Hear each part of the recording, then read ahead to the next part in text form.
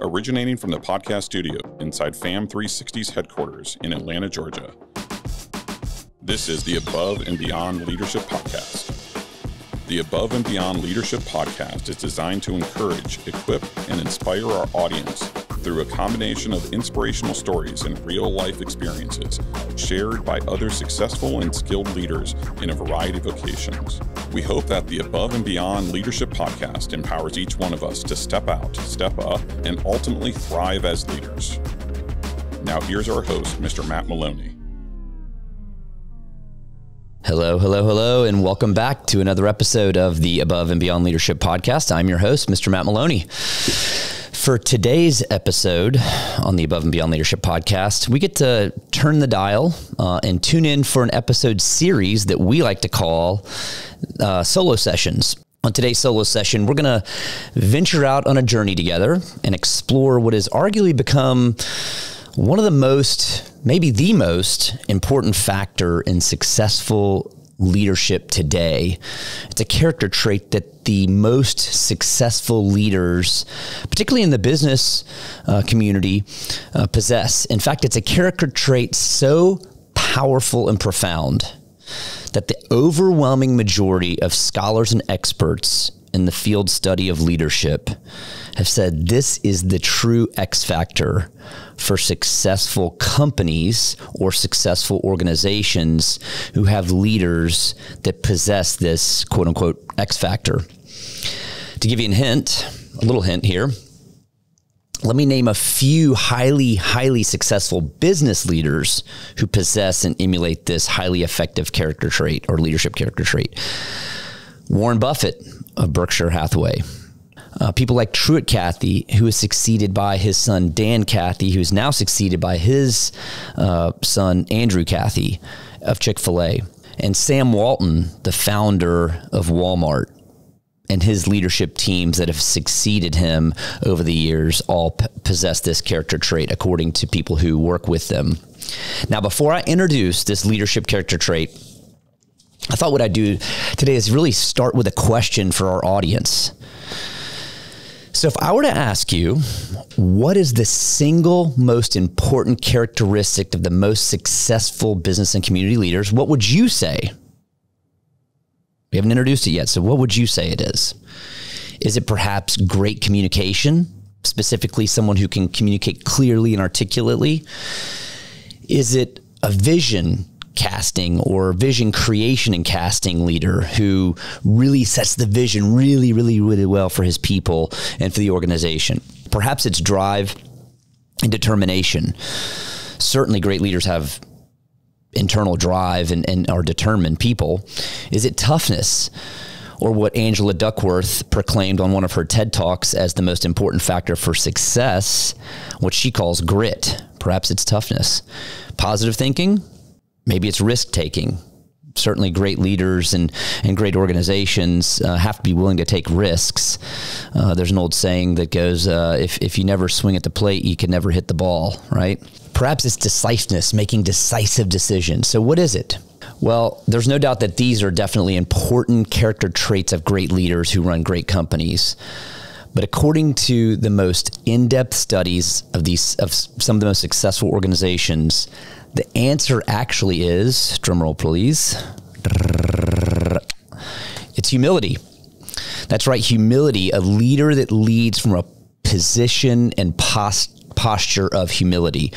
So let me start by pointing out some research on this. I've talked about some great books that I've read over time in my quest to learn more as a leader, to try to grow as a leader, things that I've given to people on my leadership team, books to read on books that we've read as a group together on our leadership team. And I talked about one specific book on a prior podcast that was written by a guy named Jim Collins, and the name of the book is Good to Great. Good to Great is a book that outlines, in summary, how Jim Collins and his team peeled through layers and layers of 1,435 companies. 1,435 companies. They spent an exceptional amount of time peeling back the layers on these companies, really looking for those that made substantial improvements in their performance over a long, extended period of time. And they were looking at the leadership teams, the leader at the helm of the organization, their processes, all of these things. And ultimately, they finally finally settled on 11 companies that were truly what I call above and beyond all others over sustained durations of period of time, and what they referred to as companies that went from good companies to great companies once these leaders that they observed came in to run these companies and change, or in some cases turn around these companies. Sometimes they were companies that were in a bad position, and they certainly turned them around, but they were able to sustain these organizations over extended periods of time through highs and lows economically in the macroeconomy here in the U.S. And what Collins and his team discovered was the most influential traits of these 11 great companies challenged conventional notions of corporate success. And at the heart of those rare and truly great companies, they found certainly a culture that rigorously found and promoted disciplined people to think and act in a disciplined manner, without a doubt. But at the helm of those companies was a group of incredible leaders who displayed a powerful mixture of personal humility and indomitable will. Personal humility and indomitable will, which is perhaps a combination of humility and grit, right? Or toughness. So maybe Jim Collins in his quest in looking at this and found that, with the humility factor, and I mentioned Angela Duckworth earlier talking about the grit factor, those two things combined. But in this case, it was pretty incredible how they found that out of all the companies, the 1,435 companies that they looked at, these 11 great companies, that their leaders had a strong, excessive sense of personal humility. In the book, there's a quote that says, the good to great leaders never wanted to become larger than life heroes. They never aspired to be put on a pedestal or become unreachable icons. They were seemingly ordinary people quietly producing extraordinary results. I love that. I love that quote. So, wow. I mean, for me, honestly, I wouldn't say it's counterintuitive, but it certainly is counter to what one might think a great leader of an organization may look like. I think sometimes for me personally, I think about somebody who is an over-the-top personality, one that can rally the troops and get everybody together and see the vision and walk forward with the vision. And again, those are important factors. There's no doubt about it. But again, arguably based upon the research and how the scholars and people who have studied this field of leadership, they have essentially deduced down to the fact that humility is by far the number one factor. So again, let me be clear again that these other character traits are not bad, but arguably elite businesses and those leaders that run those do possess strong humility. So before I get into the why, allow me to share a personal belief of mine. So it's my personal belief that every great leader must encounter struggle in his or her life. They must go through periods and times of darkness. They must go through the valley of the shadow of death and walk through that and learn from that. And I think one reason is that we have to gain perspective. And in order to gain perspective, a really holistic perspective on our life, we have to be knocked down and we have to sit and we have to look out and evaluate our own personal desires, our own personal needs, the things that we want to accomplish, perhaps the legacies that we want to leave behind when we're gone. And I think I'm not saying that there aren't good leaders who maybe haven't been through tumultuous personal struggle or situations, but I think the really great leaders, I think, in my personal opinion, we have to go through some really intense struggle. So let me share with you about a time in my life recently that I've gone through struggle and how it gave me perspective. And I won't go through all the details, but it was March, April of 2021. So last year. And I had been, we'd been coming out of the COVID mess that we had been in, and I had not been feeling too well. And there was a couple of significant situations that I think, as the proverbial straw that broke the camel's back, happened in my life. And I went through this really deep, dark place of depression in my life. And it was tough. It was tough. I mean, it was all I could do just to get out of bed every morning. It was all I could do to walk into the living room and face whatever was going on for the day, whatever things that we needed to do in my work, the things that I needed to take care of in my home. And thank God my wife, the rock that she is, she was there for me, and I was able to sit with her in the morning and pray with her. But it literally, this period of time in my life literally brought me to my knees. And I distinctly remember one afternoon sitting outside, tears rolling down my face, and I was just looking up at the sky and talking to God and asking him why he was bringing me through this particular situation, and why I was feeling the way I was feeling. And it just came over me like, I mean, it was clear as day. And essentially what he was speaking to me and what he was telling me is, first and foremost, he wanted me to quiet myself and release all the things that I was trying to control in my life. And the second thing that kind of came with that, or maybe part two of that message, was that he wanted me to humble myself before him.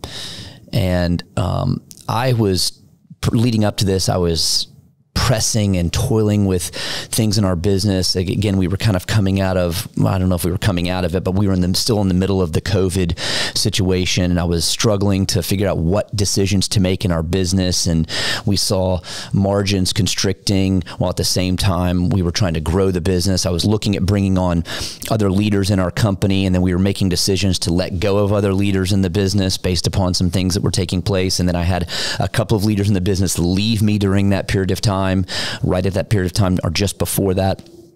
And so there was this confluence of all this conflict and turmoil, and I was trying to press ahead, right? I was trying to be mentally tough and you know, rely on, in my life, I rely on God and where he's calling me to be at. But sometimes that's hard to do. And I just broke down, and it was deep and it was dark. I mean, I had to go through some counseling, and that season, as I look back on it right now, was so sweet. It was so sweet. I was humbled to the core about, and it changed my perspective on so many things that God wanted to change my perspective on, about my family and what I was not doing to fulfill their needs and to lead in their lives, and my business and what I was struggling with there, and how I needed to humble myself in some of the things that I was attempting to do but just couldn't quite accomplish.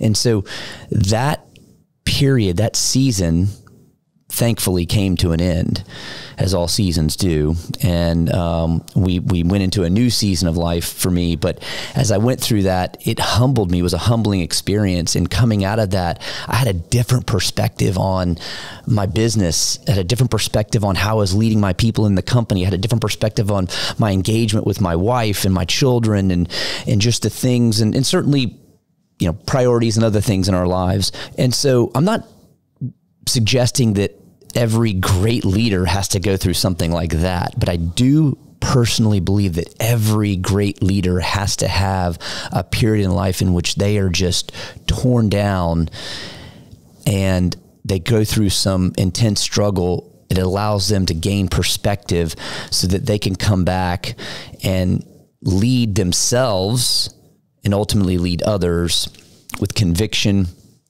and with confidence, and certainly with humility. So that was a pivotal moment in my life. So let's unpack the why of why humble leaders are so effective. So humility, by its very nature, ultimately yields an authentic foundation to key relationships. Authenticity, right? Humility brings about authenticity, which ultimately draws people in. Think about that. I know my wife and I have talked about that. She even talks about that in my relationship with each other and our children. And, you know, for me to, sometimes when I come into the home, to take off my business hat and put on and be authentic with them and be humble with them. And that draws them in. Even my teenage daughters, not so much maybe my son, but even my teenage daughters, drawing them into me and showing that humility. A leader with humility often assesses situations based upon value versus wants. Let me repeat that. A leader who leads with humility, or a humble leader, often assesses situations in their organization, certainly in their lives, and bases their decision based on things of value versus things of want, which I think is incredibly important. And a leader who leads with a posture of humility is always willing to empower others on their teams. This leader is not the leader that is going to be a dictator, a leader and who's going to drive and force things to go. A leader who has humility is someone who's going to sit back. They're going to ask questions. They're going to probe for answers with their teams, and ultimately they're going to empower their people and support their people to go out and execute. It's what I like to call, and what we refer to in our organization as, and this is a visual reference, as the upside down triangle. We're leading from the bottom and we're supporting our teams above us, right? We're not leading from the top and telling and demanding what needs to be done. We're leading from the bottom, the upside down triangle, and we're supporting. Sure, we're casting the vision. Sure, we are helping drive the direction of the company, but we're doing it from a posture and a position of humility. And again, in our organization, we like to use the upside down triangle as the visual reference. So who do you know in your life that you consider a great leader? Someone that maybe has inspired you to step out, to step up and overcome something that you were perhaps scared to do or concerned to do. Someone who's inspired or motivated you to go, what we like to call on this show, to go above and beyond. So now let me ask you this. When you think about that person, if you've got that person or maybe those people in your mind who you think are great leaders, let me ask you this question. Do you find that that person possesses the quality of humility? I know I do. When I think about the people who have most inspired me in my life, I would say 9 times out of 10, it's someone who's approached me and who I've been able to follow or be able to be inspired by because of their posture of humility. So let me close with this quote. C.S. Lewis said, "Humility isn't thinking less of yourself. Humility is thinking of yourself less." Thanks, guys, for joining us today on another episode of the Above and Beyond Leadership Podcast. To all of our subscribers in podcast land, I hope today's episode was both empowering and inspirational. Until the next episode, I pray that our daily journeys are filled with opportunity to lift others up and inspire one another as we aim to go above and beyond. Thanks, guys. Our executive producer and host is Matt Maloney, President and CEO of FAM360. Strategic Communication Coordinator, Michelle Ducato. Production Assistance by Tin Dog Studios. Director, John Berland. Creative Assistant, Whitney Berland. Theme song, Connecting Dots by Curtis Cole, provided by Artlist. Please subscribe today and don't miss any of our weekly episodes.